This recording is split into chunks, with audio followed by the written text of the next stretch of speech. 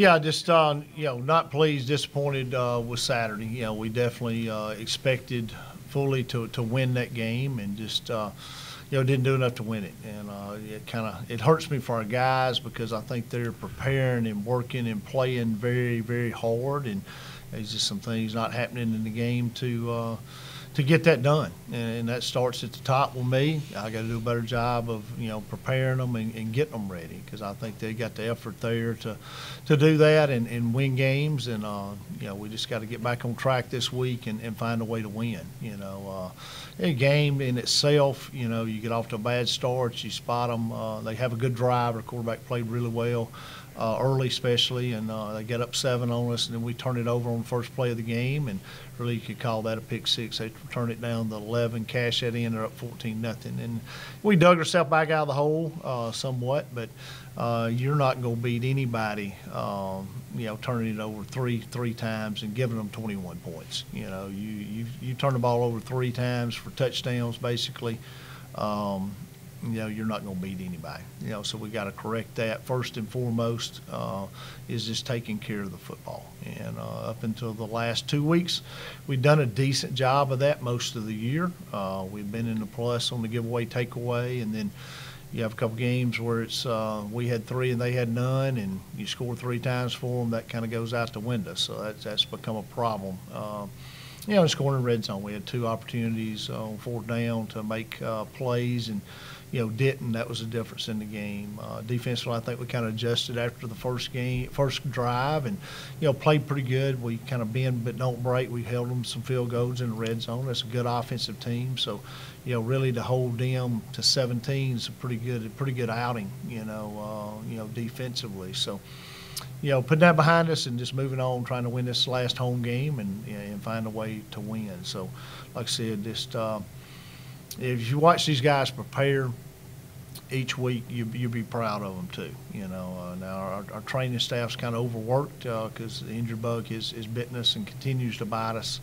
So these guys are playing through a lot of that stuff, and we got guys playing, banged up. So I appreciate what they're doing for our team. So, like I said, just getting back to work this week.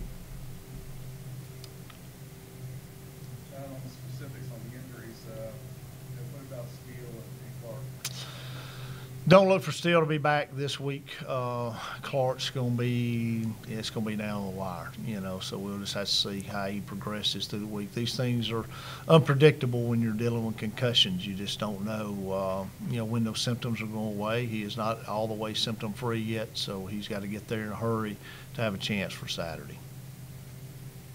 And then the 3 offensive linemen, Grable, Candelosi, and Dutchman. Well, people don't know that we lost, played without 3 starting offensive linemen Saturday, basically. Grable and Candelosi got hurt during the game. Wagner was out. And, we'll sit there, good report on Grable. It's not a torn hip labrum. It's a strained hip labrum. So I don't know that he'll be back this week, maybe next week. And then Zach will be out. He broke his foot. So that's about a dozen season-ending injuries we've had. What about Webster? What's his injury? What's his status? Do what now? What about Webster? What's his injury and his status? Yeah, he's out. He's out this week too.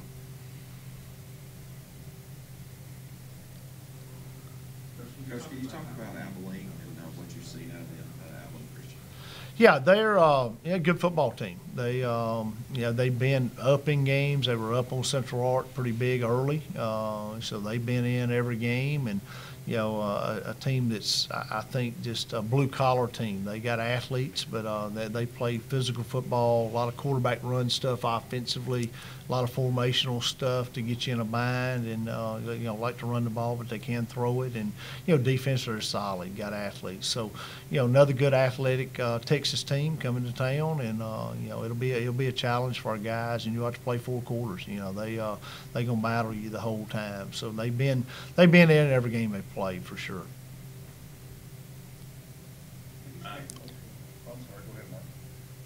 John, what are your thoughts on the Action Network report yesterday that you guys are headed to Conference USA?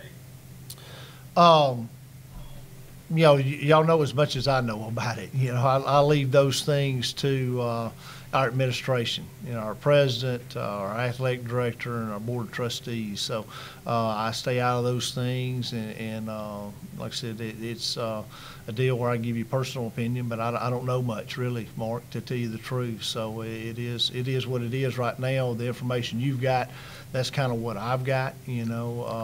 I would say this: if Jacksonville State's ever going to move up to FBS, probably now's the time. It's now or never in the landscape of college football. So I think that's my opinion on it. For what that matters. Can you speak to what the three seniors in this group have meant to the program individually, and then against particularly Nahum next to you? Yeah, Nahum just, Nahum's the same guy every day, and he's a joy to be around. He's done everything that it's ever been asked of him. I don't remember, you remember players a lot like this. So, I say I've never seen Nahum Horton's name, on a list before. And sometimes those, on a list of missing class, missing a workout. Not being where he's supposed to be when he's supposed to be there.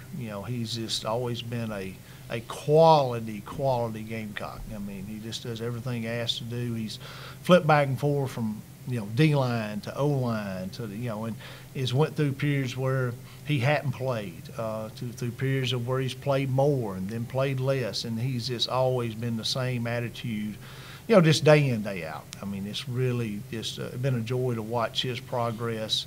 Is a student athlete. He's a great student, does a good job with that. And, I think if you took a poll on our team and you said, give me the top teammates on the team, and Nahum's name will be in that mix with our guys, and that's what people think of Nahum, when you say Nahum's name. So he's always got a smile on his face, and that's what I appreciate about him. He's, like I said, he's the same every day, day in, day out. That's what you expect out of people, and that's why he's going to do really well in life is how he affects the people around him. So I'll miss him when I don't get to see him, just like all these the seniors have come and gone. You get attached to guys, you get to see them every day, and then you don't see them for a few months, and that makes it tough. But Nahum's done a good job here, for sure.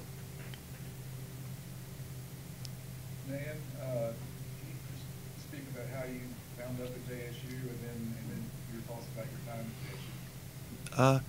Well, I found JSU because it's literally like right in my backyard. And I had a cousin to play here like not too long ago, well, two of them actually, in Gabriel Chambers and Maurice Dupree. And they used to always come around and just preach about how everybody it's just an amazing culture here. And so then when I came on my first visit here, I fell in love with it. And I've been in love with being here ever since.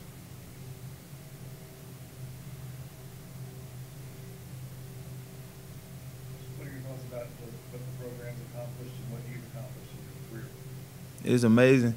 Coming from when I went to high school, winning was just a huge thing, and then I kind of went to a little part of the time where we didn't really win that much. So I really wanted to get back to winning, and when I came here, it really brought the winning spirit right back out of me, and I just continued to progress and help the guys around me continue to just build the culture we have here. Do you think it's hit you yet to be your final home game? Do you think that's hit you yet, or is that something that's probably going to hit you on Saturday? It hasn't hit me fully yet. It was mentioned to me the other day, and I kind of had to sit back and be like, dang, yeah, it is going to be my last home game, but I'm just trying to take it all in. Just going to take in the crowd. Yeah, it's probably going to hit me like right after, as soon as the final buzzer is over, but I'm not going to try and think about it too much until after the game.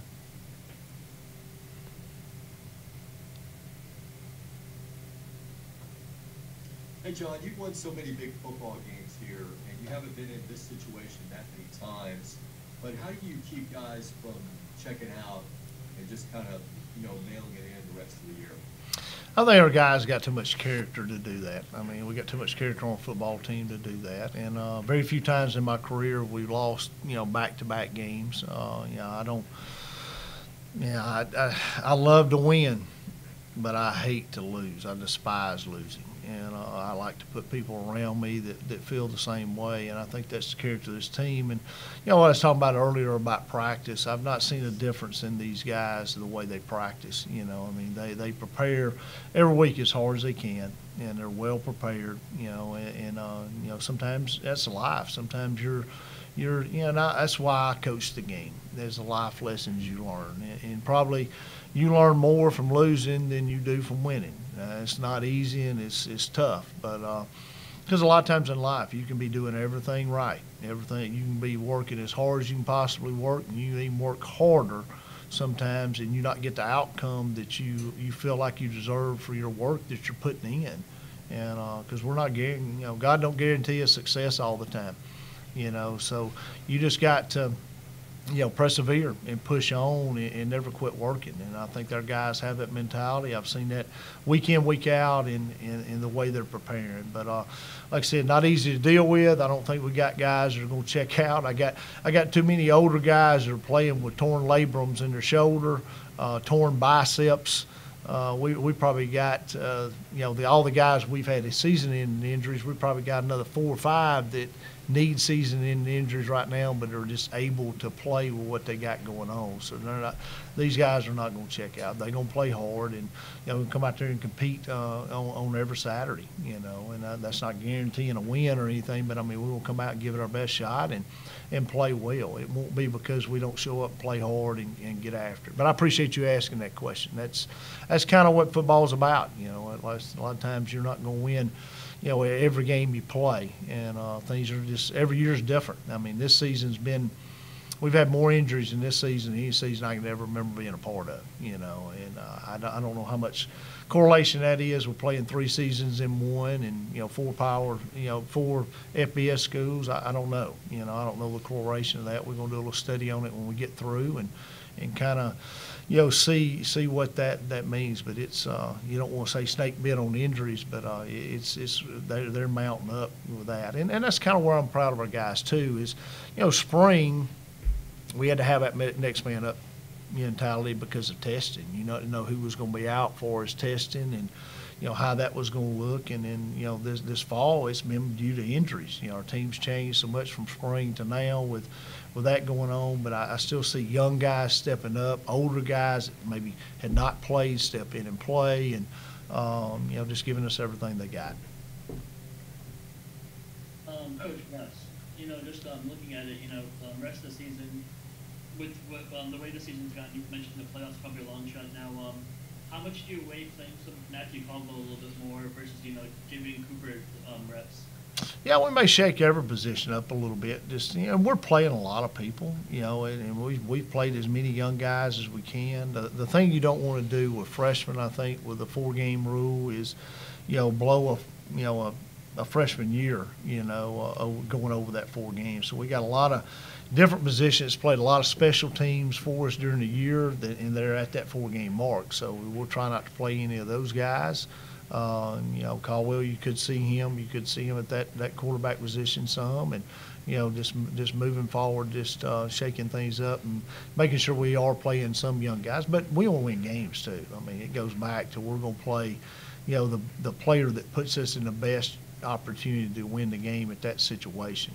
So are we treating these games as preseason for next year? No, that's not fair to like Nahum and these older guys sitting beside us. We're going to play the games to definitely win the games, and not like practice games for sure. So and playoffs are pretty much a no-go, but there is a way that you could get in. You'd have to have a whole lot of help. So our team they kind of hang on to that a little bit, and I think they'll go out and play well. And they will play well Saturday. Just take it like we always do, 1 week at a time, and try to go 1-0 this week. And we're going to do our best job to do that. John, it looked like Zion Webb was dressed out Saturday. Is it possible he could play? It's getting real close, Mark. We've missed him this fall. I think anytime you take ultra competition out of a position, it don't help it any, right? So him not being able to go after coming off of a great spring is hurt that position where you got competition in the room. And I think he's close. I mean, it kind of scares me a little bit because he's just out of surgery May the 14th, so it hasn't been that long. A lot of times it takes guys, 10 months to a year to fully recover, so it's a little early. But he's doing really good. He's practicing. We did dress him out Saturday, and as soon as he's ready to play, we're going to let him play a little bit.